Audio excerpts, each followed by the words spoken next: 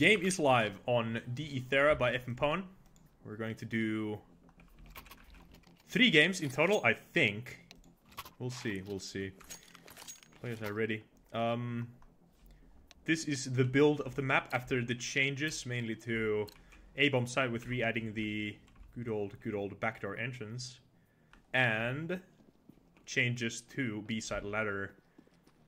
Well, this peak, how do you describe this?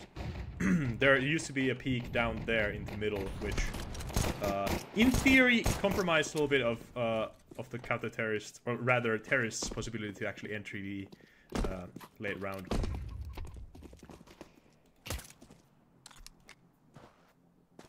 See some sort of a B stack note right now. There's a lot of information on the CT side that the terrorists have gotten there, but no one really made the push. It's shady there on the bomb side. Cities are all around, and there's one terrorist lurking. Player number 6, Nordic, with the player alias Bonk. 2 T's on the bomb side. Nordic should have gone into the should have went for the tag there. 20 is down to 18 HP. Nordic is 20. And there he goes, 20. Perfect. Sorry if my voice is getting a little bit how do you call it? Scruffy. I haven't had the best voice day today. But I have some water with me, so there we go. First round for the T's. I do want to see what happens. Do you hear the squeak? It's a little rubber ducky. I do want to see what happens in the middle. So player number 4, I think, is going to be on the receiving end. It's going to be some sort of a split. The T's kind of decide to snake through. Nice pick from Barry. Nelson all the way in the T stairs right now, flanking Shady, and player number 6 is Nordic. The bomb is going to be wrapping around Nelson right now. There's flank upon flank happening. Nelson might get this kill. Never mind. 1 versus 3. Barry Crisp with the MP9 that he stole from Vendy.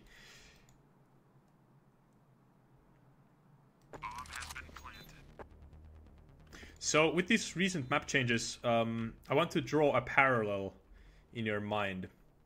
Really thinking of what does this map, what could it be compared to? I don't want to use the word of like, oh, this map is like this map, because we all know comparison is the killer of joy. That definitely stands true in many aspects of life. But if there would be a comparison to be drawn within the map philosophy and the pathing and the routing of this map against some other map that we are kind of used to, I would call Inferno.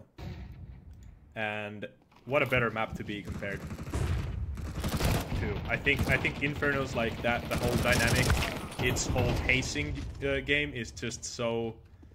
I think it's on the parallel to DE Nuke's level of uniqueness. Good force buy from the cities, by the way.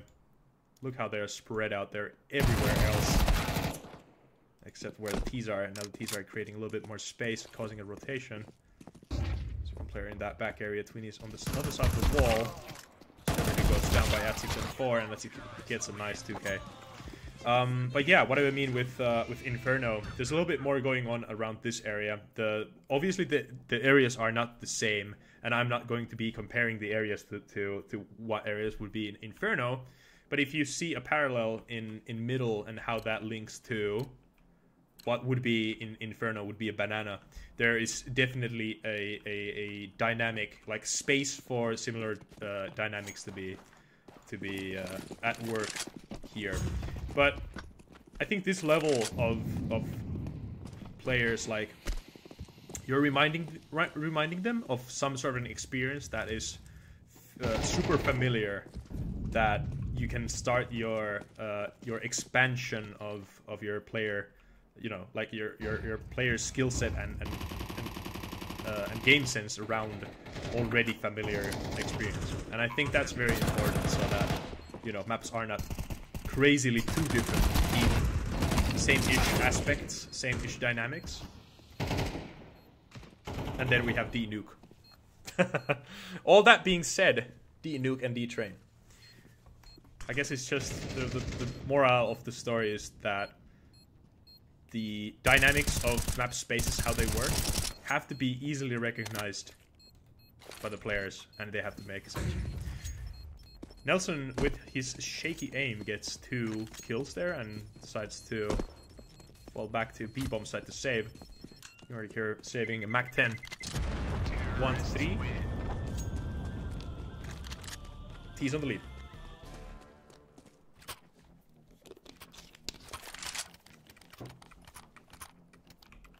Rubber duckies floating in the water.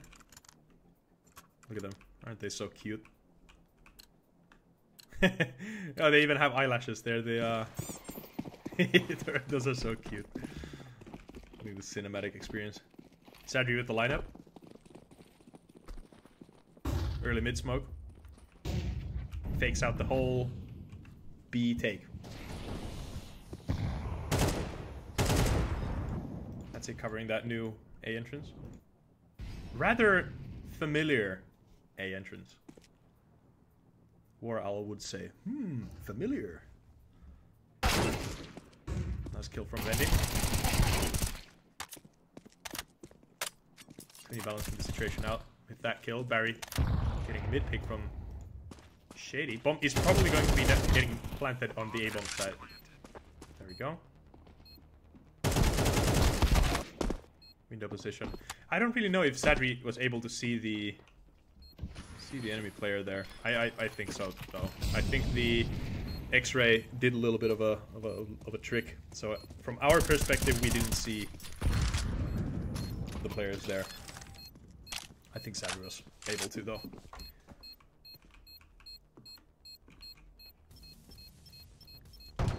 And that's going to be another CT round. Counter-terrorists win. Yeah. I do love that the familiar aspects of this area, for example, being that the heaven is like you know, this used to be almost laid out the exact same way in CS:GO in the 2014 or 15 version. I mean, I can't remember when the map came out. Anyway, back to the game.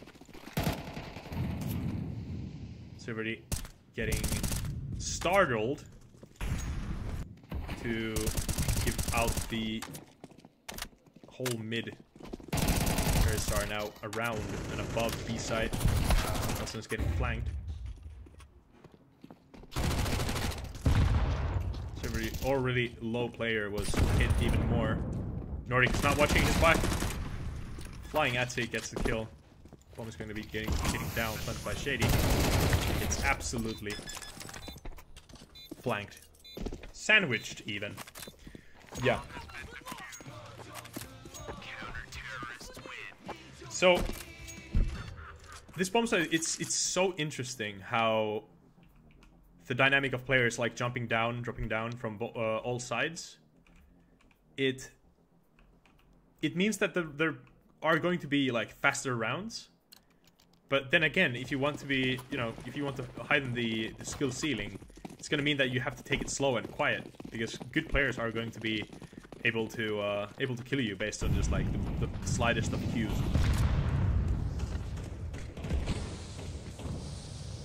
Early molly from Atsig, a flashbang, and a white swing. That was almost a nice try. I think the flashbang went a little bit too deep there. Oh yeah, and this area is also fenced off. Bomb is getting closer and closer to that B-bomb side with 2 CTs. No one on A though. The fast rotations definitely allow CT players to change their positioning without giving up too much space, which is cool. Definitely later on with how the map's meta evolves, there's going to be a little bit more risk and nuance to player positioning where they know exactly what areas to hold.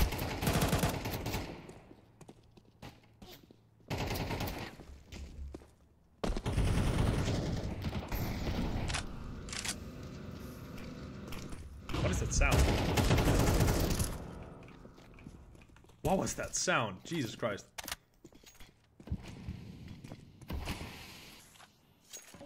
Okay, interesting. That took my words straight out of my mouth. Is there a what?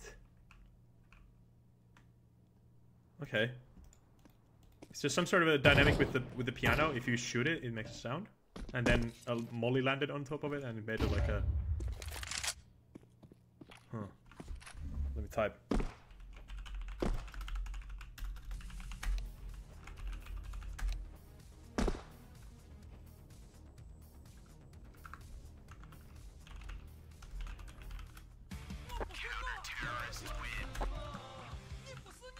Shit.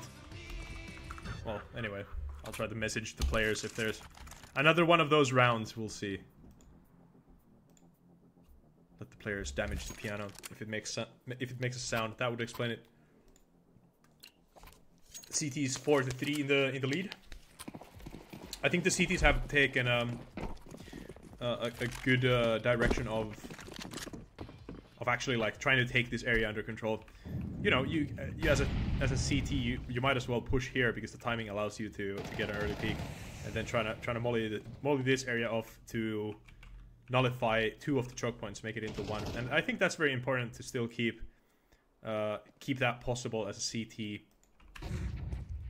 It's kind of an obvious straight away like an idea. You push as a player to nullify 2 choke points into 1. At the point that the choke points like kind of split up, and if you die, then you lose a player, and that was a clear risk reward. Tony doesn't know that there's Vendi right behind him. Player number 0. I cannot spectate him. I cannot quick switch to him for some whatever reason. Vendi alive in mid. Not anymore. Nordic here with the Mac 10. He loves this Mac 10 oh so much. Fire crisp down to 10 HP. And that's it with the AWP AWP. Thera. A very OG skin, look at that. It's a very nice combination with the gloves. Actually, I'm gonna nade what? Name drop Elsa here. Nice for picking, helping AdSeek to pick out those skins. Very crisp, 10 HP. Nordic, 25.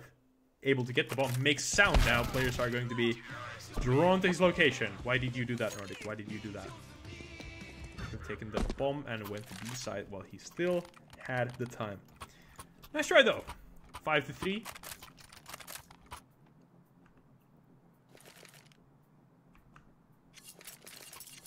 Alright, opinions. I think Twinny should scrape the mouse glitter stickers from his M4 9 times so that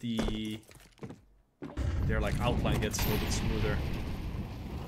Actually no, keep it like it is. Nice spray there. Actually not a nice spray, didn't hit a single one of those shots. That was an attempt. Also, Twinny's using the tiniest fucking crosshair that I've ever seen. I mean, he's getting kills with it, so. There is one player directly behind Twinny. Reloading his AK-47. Make that 2.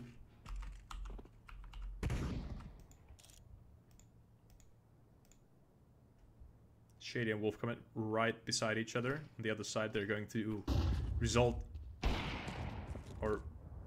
Yeah, I think...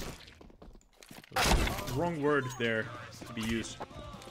Resort into doing a split, but that split doesn't really flesh out to anything except 5 dead terrorists.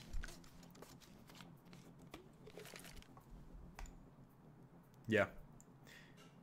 Although they didn't see the terrorists, they definitely knew that they were not around the B-bomb site. As the CTs had the mid control, and they also had the B donut control, so, you know, can't go through mid, can't go through donut. Probably under A. A lot of action happening in middle. Shady getting Getting through there with 2 of her teammates.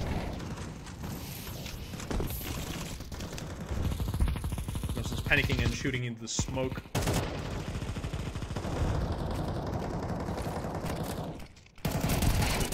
Somehow Shady is not able to see Nelson in that area. Full comment there, 22 HP. And Nordic was somehow killed. Don't know what happened there. Nice try.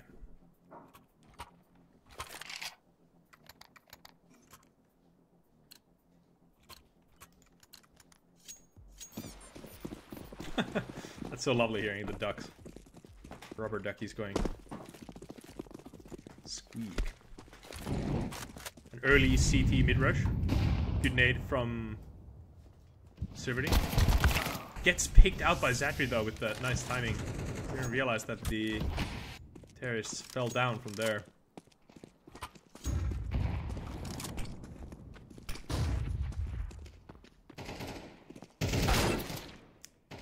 Twinny with a crisp headshot onto Fendi. More terrorist action now happening around B-bomb site. Zadri doesn't know that there's one CT in the back. Now they know. Nelson's getting 2 lucky headshots. I know they're lucky because Nelson is not this good. Look at his aim. He has like the craziest. He has the craziest aim ever. Well, he's actually the 2nd top frag. Look at that, 13 kills. Good job, Nelson. Oh, he's playing very consistently now.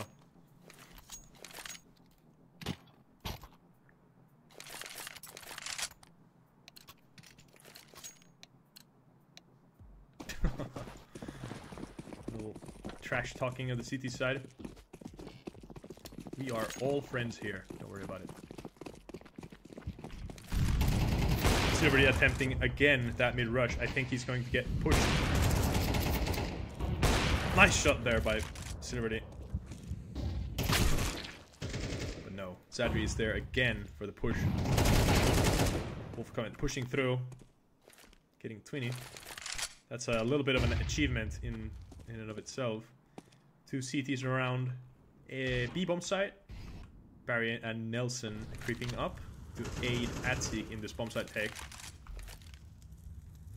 Shady's in the new upper entrance. Gets seen by Atsi. That nade. Almost a perfect nade. Shady gets dealt with.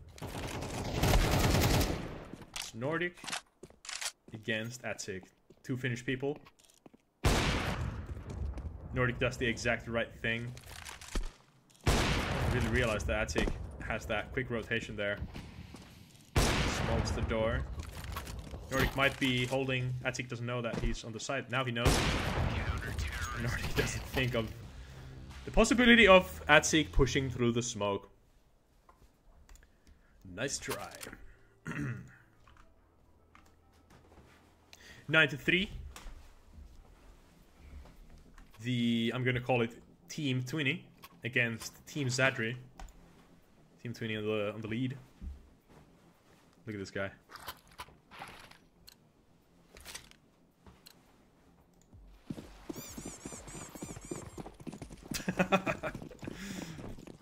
I'm starting to play with the rubber ducky. I want to see a nice rush from the T side now. Nice unified push. All together now. Some trouble with the ladder. It's not surprised that people don't like ladders. Nice stack from the CTs. Nordic getting 2 kills. I'm completely missing all the action because the spectating UI is fucking terrible. I have to look at the radar to find the player number and then switch to them. And I can't player number 8, for example. I'm pressing 8 right now. Can't even switch to him. Player number 9. Oh yeah, the player numbers are wrong. Valve, please fix. Anyway, Saturday and Shady, both 100 HP. So is Twinny with that P250 equipped. P250 is equally as good of a gun as the USP in this situation.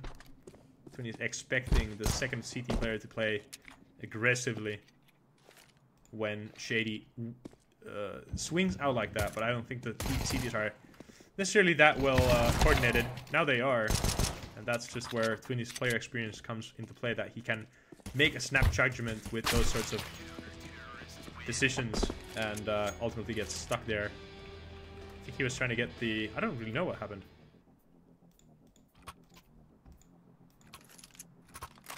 You died.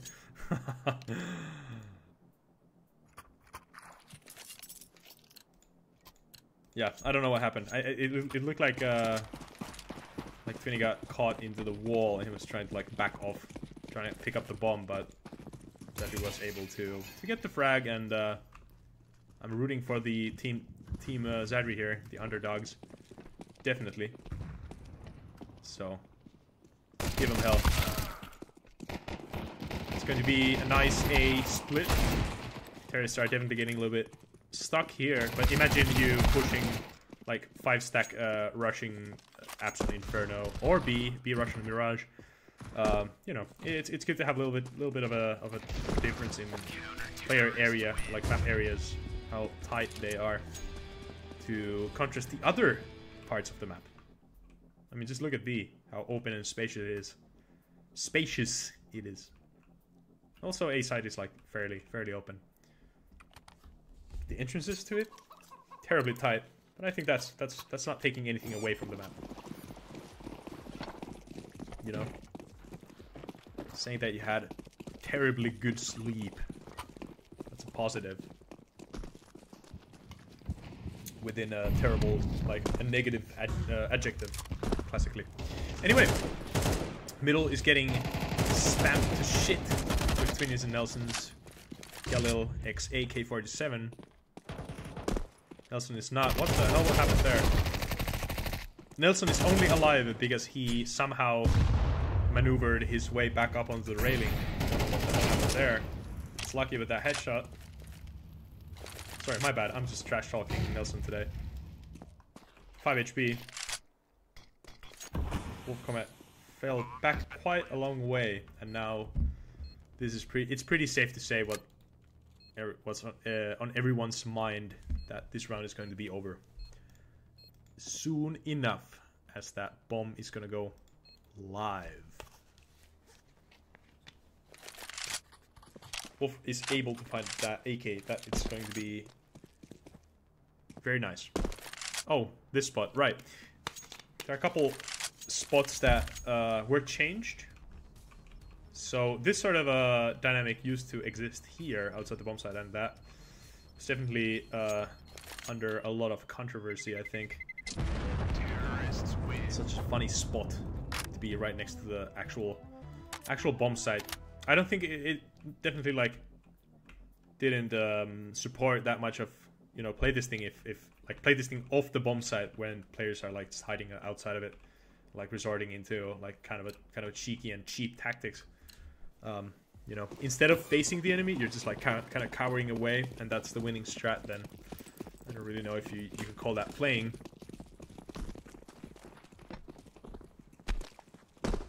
That's it. Nice B hops. That's Six toggling his cheats. I don't know what happened there. What is going on with these players? It's so choppy. Tech pause. Is the server lagging or something?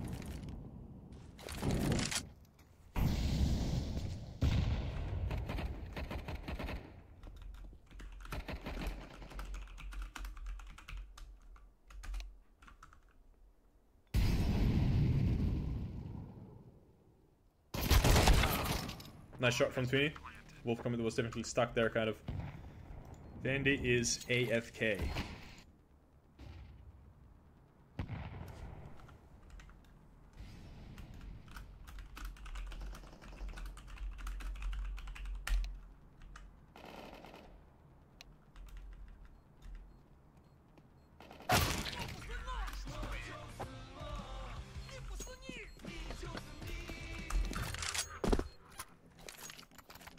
There's apparently an earthquake.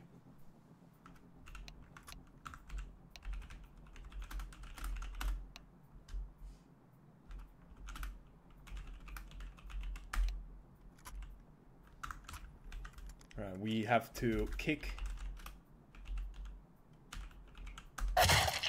There we go. I hope Vendi is doing well within that sort of a heavy earthquake that was in Kazakhstan. I wish him all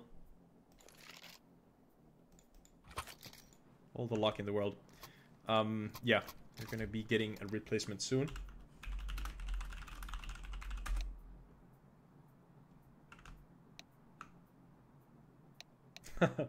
Sharon is downloading the map. 2 gigs. I think Lamara is recording right now. Lamara joined for a round.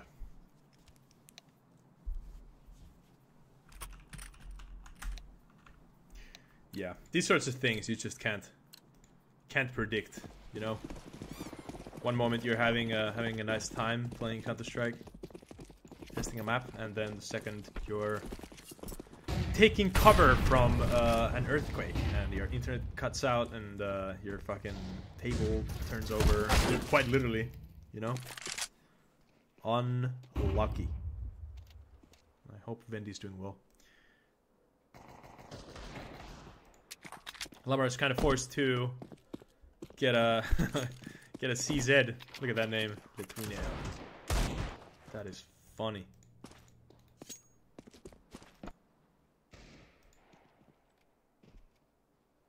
T's are down to 3 players, 2 AKs, 1 M4. Full utility though. CTs have 0 utility. I think that's going to be a trend where players on this map are going to find that CT utility gets dried up very fast.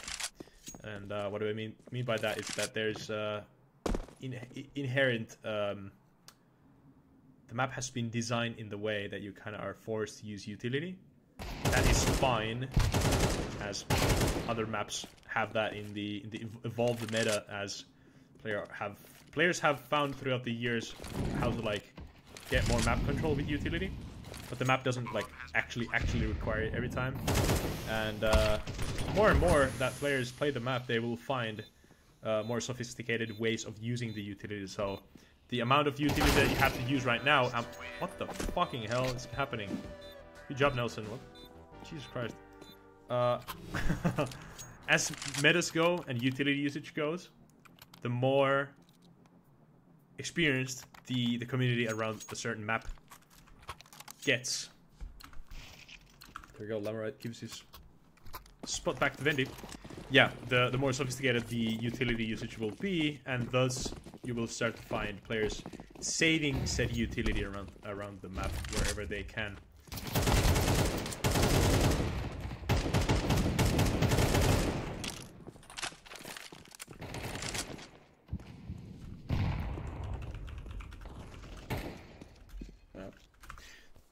Anyway,